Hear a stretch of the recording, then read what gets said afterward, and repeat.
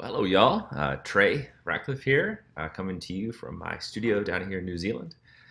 Um, every morning when I wake up, I try to edit, 10 to 20 photos.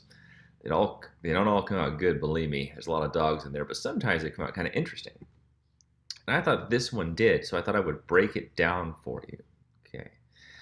Um, so this is actually the perfect kind of split screen for, before and after.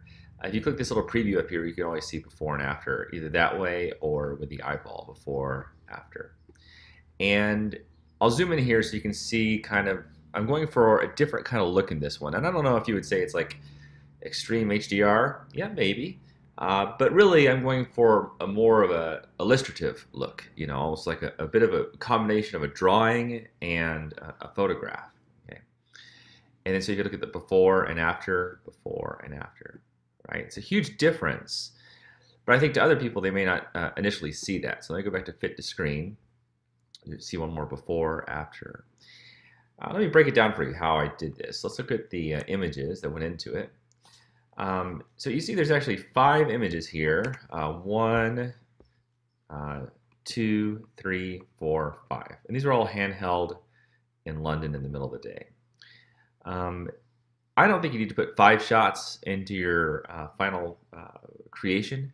You only need to put in 3, or even just 1 raw file. I probably could have used a single middle exposure and got the same result, honestly. So I just chose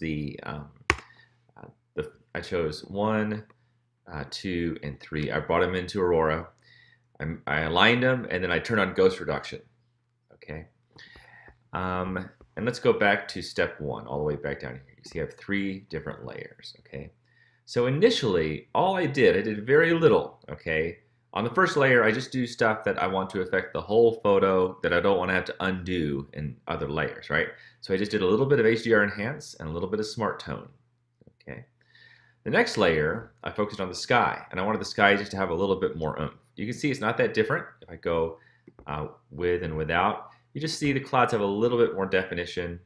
And to do that, I gave more HDR enhance. I did HDR structure and smoothness, and last I did denoise, because sometimes as you increase HDR structure, it adds a little bit more noise up there. So I do a little denoise because I like a smooth sky.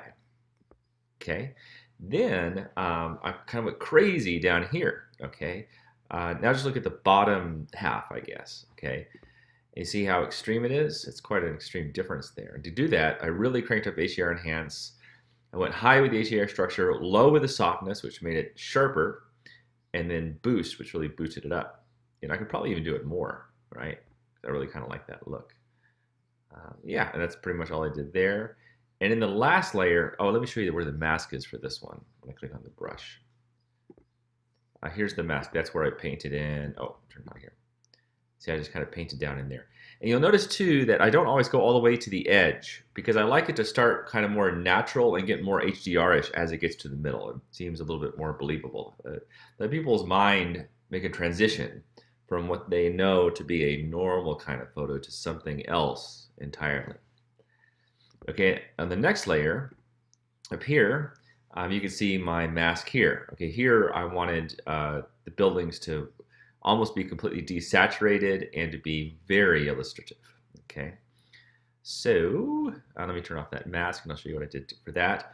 And I did HDR enhance. I did smart tone because I want it to be nice and bright in there. Okay, I brought up the shadows because I didn't want too much blackness or darkness in there. In fact, I might even do it some more. HDR structure up, softness down, boost way up. Then I did also some microstructure, some softness. And I will probably also do a little bit of HDR details boost here to really make it pop. Cool. All right, that's it. So click done. By the way, if you can't click these, be sure to click done, and it'll make it easier for you. There we go. So before and after, before and after. All right. Yeah, I kind of went crazy with this one, but sometimes I feel like going crazy, and I like the look. I think it's nice. It's nice. It's kind of half lithograph, half drawing, half charcoal, half photograph. Oh, that's 4 halves. I guess it'd be quarter of each of those to make 100%. All right, you guys. Hope you enjoyed that.